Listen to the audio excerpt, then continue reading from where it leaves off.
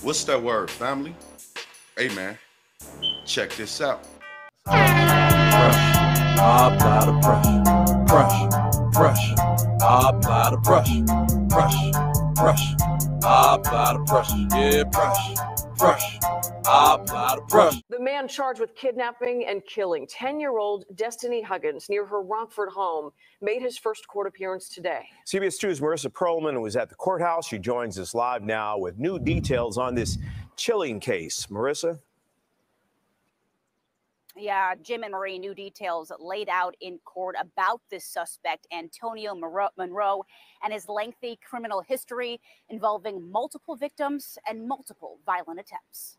Saturday, Huggins and her younger sister were playing outside their Rockford home when police say this man, later identified as Antonio Monroe from Blue Island, grabbed them. Monroe now faces murder, attempted murder, and kidnapping charges. In court, prosecutors say he lured both girls to the backyard of this abandoned home, promising them money, and Huggins' 6-year-old sister was choked but managed to run away and alert her parents.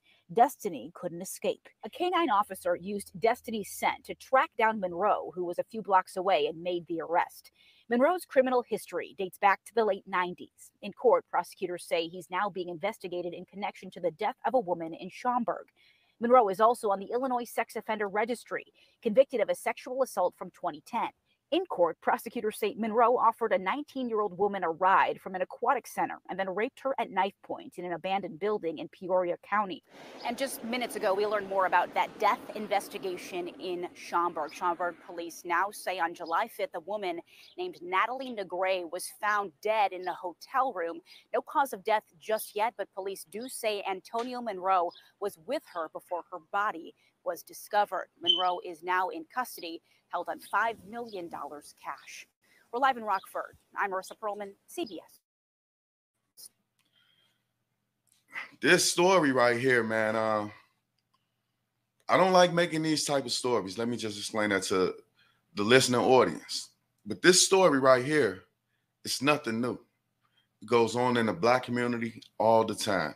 When I was younger, when I was a teenager, one of my friends was just like this nigga. A nigga I used to hang out with. You know what I'm saying? He was older than us too. That was the crazy part. But a nigga I used to hang out with was convicted of murdering a child that was found in a goddamn garage that was sexually assaulted. A goddamn boy. To make it even worse, man. Yeah. I seen that nigga when I was in the city. I was selling weed. And he came over with some motherfuckers, man, and they brought some weed and shit. I looked at his ass, man. Couldn't believe he was out. He murdered a child.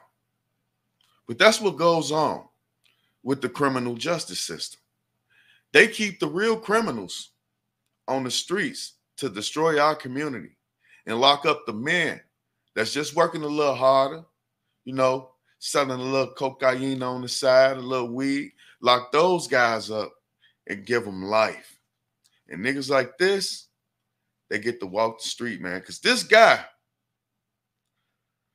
was a convicted sex offender from 2010. He had a lengthy criminal record. How did he get out? It's all by design, ladies and gentlemen. Rest in peace to 10-year-old Destiny Huggins.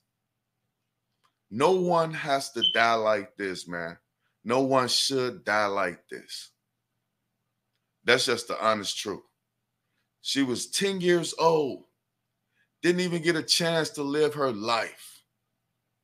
Protecting her younger sister, man. Her 6-year-old sister got away from this pervert after being choked.